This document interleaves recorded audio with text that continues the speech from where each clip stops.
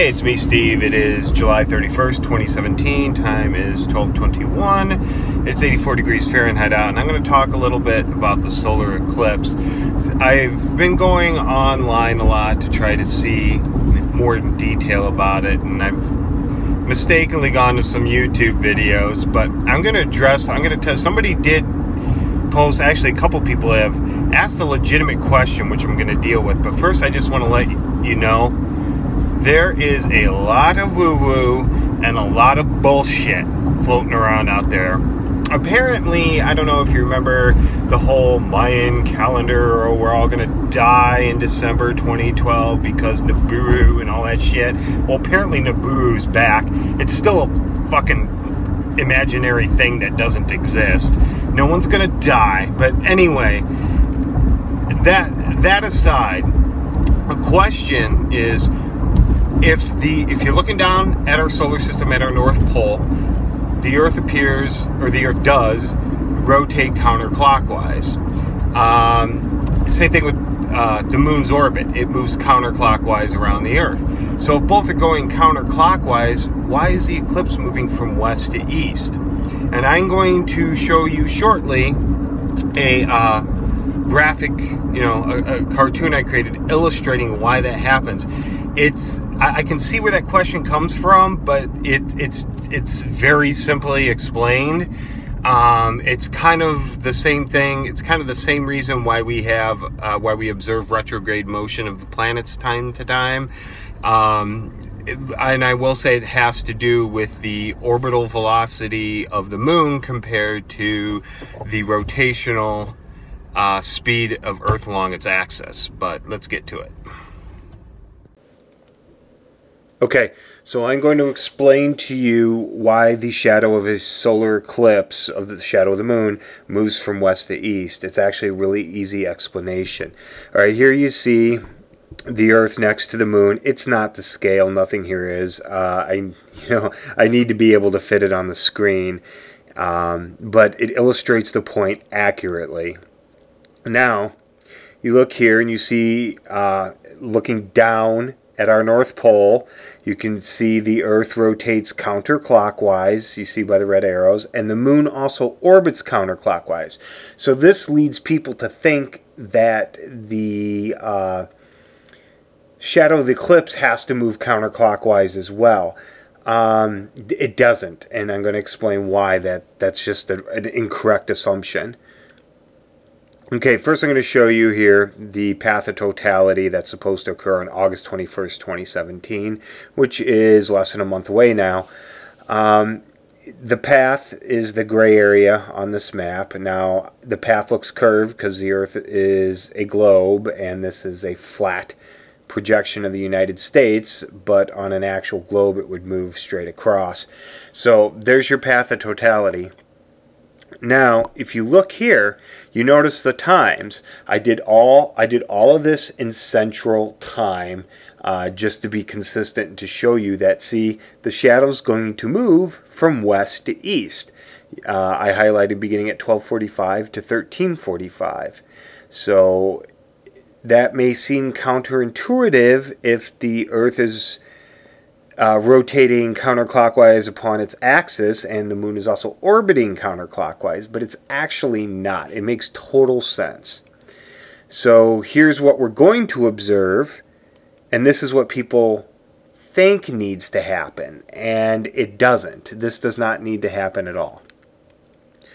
All right, let's give you some statistics here. The Moon's orbital velocity is about 1.02 kilometers per second. The Earth's rotational velocity is about 0.46 kilometers per second. I'm not going to turn it into imperial for you. If you need it in that, just go to the converter online. But the Earth's rotational velocity, that's at the equator, which is at its fastest velocity. All right? So, as you can see, the Moon is orbiting about the Earth about roughly twice as fast as the Earth is rotating. Now you got to remember, like I said, this is not to scale. The Moon is larger than it actually is in this, and it's a lot further away than this. But it's still orbiting the Earth at twice the speed that the Earth is rotating upon its axis at the equator. All right, and like I said, it's about a 2-to-1 ratio, roughly. So what I'm going to do is I'm going to show you the path using even increments. I'm going to, even though this is not the scale, the moon is going to move 2 units for every 1 unit the Earth rotates, and you're going to see something. Okay, so let's see, here's the moon's shadow. I put the direction of the sun. The sun's not included in here. It's so far away, it's not relevant. And I added a nighttime side to the Earth. I actually tried to do it on the moon, but it just made it look like a gray mess, so I just took it out and decided to write the moon shadow. And I'm highlighting a city for you in the northern hemisphere of North America where the path of totality is going to be, and that is Chicago. All right. And now the Chicago word is going to disappear, but the yellow dot representing Chicago is going to stay. Now watch what happens as the moon moves counterclockwise and the Earth rotates counterclockwise at a 2-to-1 ratio. So here's first contact. All right, just arbitrary, just to show you what's going to happen here. A little further progression. As you notice, the moon is getting closer to Chicago. See that? And it's forming a west to east line across the sky. And there it passes Chicago from west to east, and eventually the eclipse ends and totality is done. So what you basically just saw there was the perfect example. Is a perfect illustration of why the eclipse, the shadow, moves from west to east. There's nothing ominous about it.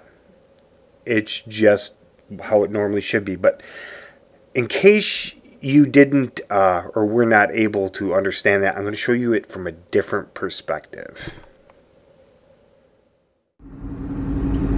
Okay, so now you've just seen why the solar eclipse path of totality moves from west to east.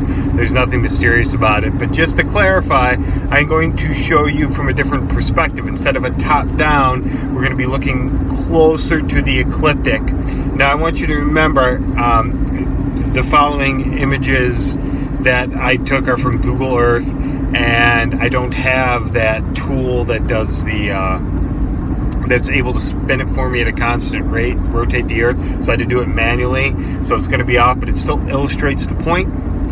And so let's get to that. Okay, now here I'm going to show you the path of totality as it actually will go across the surface of the Earth.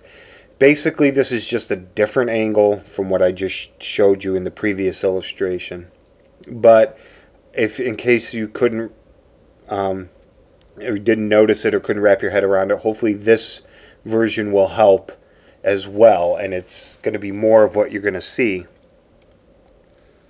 Here, the yellow dot with the white circle is the city of Chicago. After this, you're going to see the word Chicago disappear, but the yellow dot's going to be there. All right. Okay, here's the moon's shadow. Now, the moon's shadow during totality does not, it's not a perfect circle.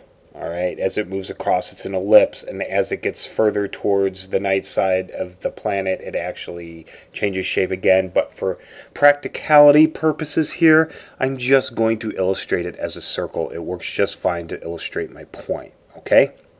So the gray dot with the black circle is going to be the moon's shadow. The word moon shadow is going to disappear from here on. Now, remember, the Earth, or the moon orbits the sun about 2 times faster than the Earth rotates upon its axis at the equator. All right, so we still have that 2-to-1 ratio. So the green arrow just represents the shorter rotational speed of the Earth compared to the red arrow, which is the orbital velocity of the moon and the movement of its shadow, so across the Earth's surface. Okay, so here we go. Just an arbitrary beginning as it approaches North America. Now watch, you'll see the Earth rotate beneath it and moving counterclockwise. But remember, this 2-to-1 ratio is still maintained. All right, I'm still going to make the moon's shadow move twice as fast across the surface as the Earth is going to rotate. And you'll see, all right, there's just an arbitrary rotation later, all right, a little more. Now, as you can see, just like in the other example, the moon is getting really close to Chicago and moving from west to east. And then, finally, there we are, we're done. All right, and it has passed it from a west to east motion. So the apparent path of the moon's shadow was west to east. And there's nothing odd about it. I know from a quick logic standpoint, it doesn't seem to make sense, but it totally does once you try to graphically illustrate what's going on. So I think that is it, and hopefully that clears things up for you.